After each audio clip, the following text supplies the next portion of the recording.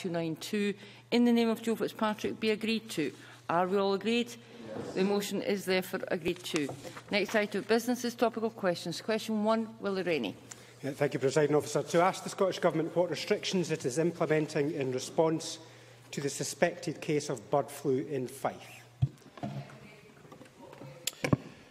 Presiding Officer, laboratory tests have revealed that there is a very mild form of H5N1 avian influenza virus that has been identified in a broiler breeder's flock near Dunfermline.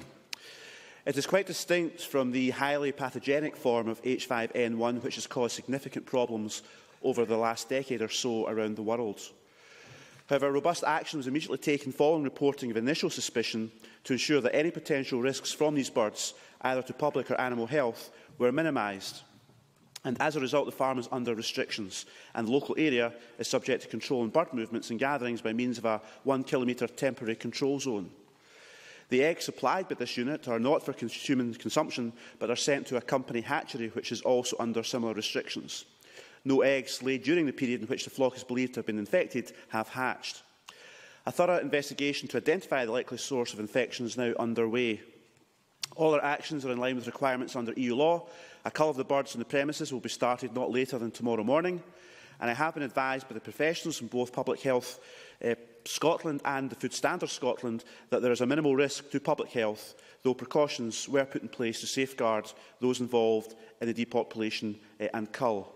And we have been in communication with our stakeholders who support all our actions to date. Willie Rennie.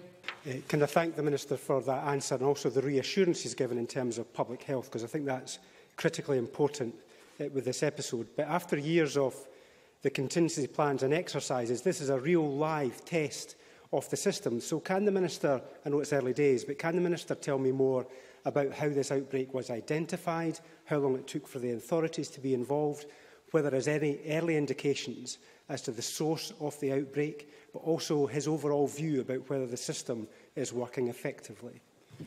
Cabinet Secretary.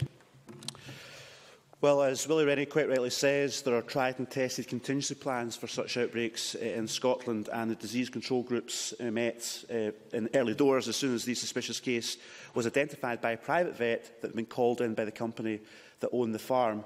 And therefore I want to commend both the farm manager for reporting the suspicious illness of the birds in question, and of course the private vet who in turn reported and took the necessary action with the authorities.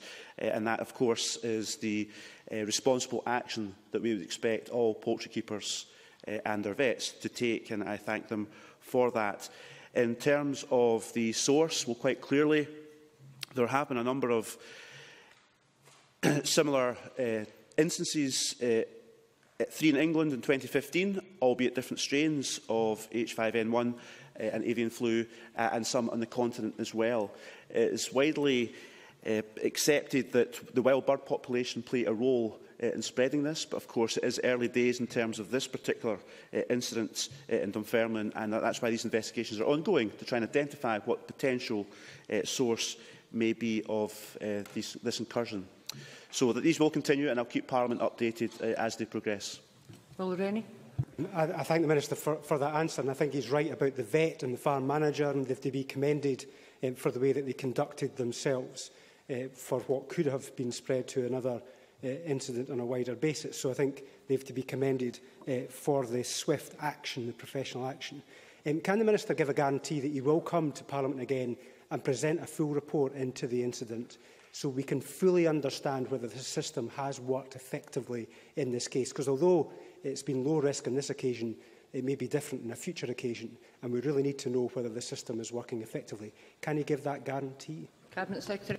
I certainly give the guarantee to Willie Rennie and other members that I'll keep Parliament updated as this investigation progresses and any wider issues that may arise from that. I've already notified the Rural Affairs Committee within Parliament of steps so far, and I'll continue to do that.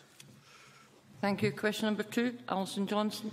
Thank you, Presiding Officer. To ask the Scottish Government what powers are available to local authorities to carry out roadside emissions testing. Minister Derek McCann. The Road Traffic Vehicle Emissions Fixed Penalty Scotland Regulations 2003 provide powers for designated local authorities in Scotland to carry out roadside emissions tests and to issue £60 fixed penalty notices for any emissions offences under the Road Vehicles Construction and Use Regulations 1986 that are identified by the tests. The Scottish Government provide financial support to local authorities for this work. Alison Johnstone. There are clearly discrepancies between how various local authorities are implementing these regulations, and the Scottish Government published its National Air Pollution Strategy in November. Can the Minister tell me if all the actions identified for delivery in 2015-16 are on track? What budget is assigned to delivering these actions? And can the Minister assure us that the strategy to end air pollution is fully funded? Minister. I think it's quite a complex area. I'm happy to come back to Alison Johnstone with more detail on implementation, having just been debated in November 2015 when we published Cleaner Air for Scotland. Clearly there is a lot to be done. It's a very challenging area, and I think it's right to keep pressure on it, including our partnership with local authorities. There is already funding within the system to execute many of the actions that have been identified. And in addition to Alison Johnstone's point about the local authorities who are implementing the key action here in terms of roadside testing, 13 out of the 32 local authorities are implementing that. I would encourage others to implement the current regulations as well, and I know that there are continuing discussions around that. But if Alison Johnstone wishes further information on the implementation, I'm happy to supply that. But it is at an early stage, but clearly a very ambitious strategy to improve air quality, which is so necessary because of the health impacts in our country. Ms Johnson. Thank you. Professor David Newby's research demonstrates a clear link between air pollution and heart disease. In fact, he has stated that air pollution is one of the top avoidable contributors to heart disease. Now, the Minister frequently cites his record levels of investment in walking and cycling, but when that record is a lowly 1.9% of the transport budget, it appears clear that the Minister is making transport investment decisions that are putting Scotland's health at risk. I would ask the Minister when he will start to take this issue seriously and invest in the transport options that will allow us to eradicate air pollution. Minister. I think there's a range of work that can be welcomed, and if we were to target roads investment, for example, I think that the new Queensferry crossing is a necessary investment, shouldn't be criticised, or the work on the dualling on the A9 is partly about road safety as well and shouldn't be criticised because it's about protecting lives. So equally, I think it's a fair point to say that emissions from vehicles, of course, is damaging to the planet and damaging to individuals and community health as well. It is fair to say that some premature deaths are brought about because of those emissions, and that's why we support, for example, the decarbonisation of transport, the move to electric vehicles and low-carbon vehicles as well, and there's specific funding for that. I wouldn't criticise the investment, the record investment in active travel as well, which, that's right, I did inherit from Mr Brown, record-high funding in active travel, and I've sustained that despite the financial pressures that we face. Over £1 billion is spent every year on encouraging people out of the car and into public transport as well, so I think they're all the right budget decisions, a very challenging environment. But I don't undermine in any way or underestimate the challenging, improving our environment, encouraging people to make healthier life choices, and that's what the Government will continue to do as part of the Cleaner Air for Scotland strategy and our many other interventions. Sarah Boyett. Can I thank the Minister for the thoughts there?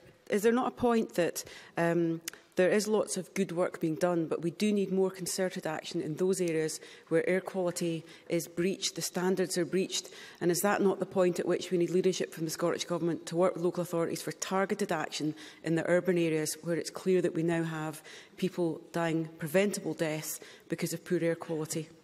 Minister. It's a fair point that Sarah Boyack makes. Where there has been breaches or identified areas of concern, then clearly there are air quality management areas in place that can support that. There may be a range of interventions that can be made, and it's not necessarily just about environmental enforcement, but different decisions, and it can tackle the local hotspots.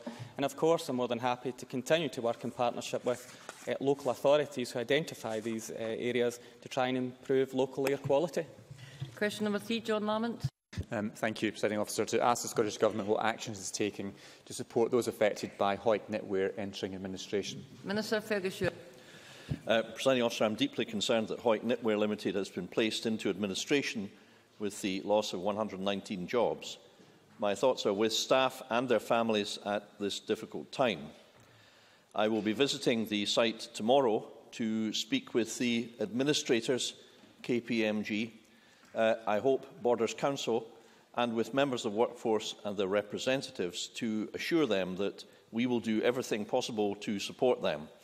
I can confirm that the Scottish Government and its agencies, in partnership with Scottish Borders Council, are exploring every possible avenue of support for the company, and we are working very closely with the administrators to secure new owners for the business. I can also confirm that we are providing support for the employees facing redundancy through our initiative for responding to redundancy situations, Partnership Action for Continuing Employment. Through providing skills development and employability support, PACE will aim to minimise the time those individuals affected by redundancy are out of work. All affected employees have received information on PACE support, and a PACE redundancy support event and jobs fair will take place this Friday, the 15th of January, at Hawick Rugby Club, where PACE partners and local employers with vacancies will be available to meet with individuals to assist them with future employment opportunities. John Lamont. I thank the Minister for that answer and for the very constructive dialogue that he has had with me over the last few days about this important matter. The loss of at least 120 jobs in a town the size of Hawick will have a far greater proportional effect than the closure of Tata Steel. To that end, I would repeat my request that the Minister considers setting up a task force to give additional support to the textiles industry in Hawick. Would the Minister consider that further? Minister. Yes, we will consider that further. We are open-minded as to whether a task force is required. As we discussed this morning, John Lamont and I think it is prudent first to take a short while, to assess the situation, working closely with the administrators, as we always do, and the workforce representatives and the local authority. However, I will revert to the member on this. Similar concerns have been expressed to me by Callum Kerr, the MP, and Paul Wheelhouse. As Mr Lamont knows, I seek to take a bipartisan approach on all of these matters. And if there is a task force, we will seek to have appropriate, balanced political representation on it. So I hope that is a sufficient answer at this point for Mr Lamont's question. Mr Lamont. Thank you, Presiding Officer, and thank you for that further response, Minister. From a practical perspective, I know from my discussions with the employees and trade union officials that there are concerns about the online application process contained in the PACE pack. Can the Minister ensure that additional support is provided at the PACE event on Friday to assist those employees who are struggling? Minister. Yes, I can. I have, following our discussion this morning, Mr Lamont and myself, Presiding Officer, asked the head of PACE to ensure that that particular aspect does not pose a hurdle, and we will take steps to ensure that that aspect is dealt with.